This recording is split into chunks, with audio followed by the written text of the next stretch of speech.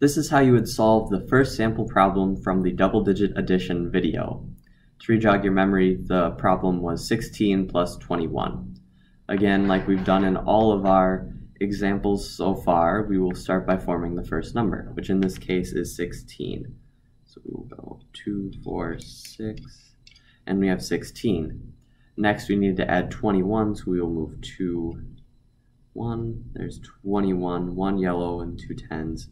And in this equation you can again see that we are adding two numbers and just making them one. So we can see that we have 21 plus 16, actually 16 plus 21. So we can move the beads over and write down our number that we get. You don't have to normally write them down. This one's pretty simple, but I will just for the fact of practicing. So we've got 3, 2, 4, 6, 7. So the answer to this problem is 37, and your abacus should look like that.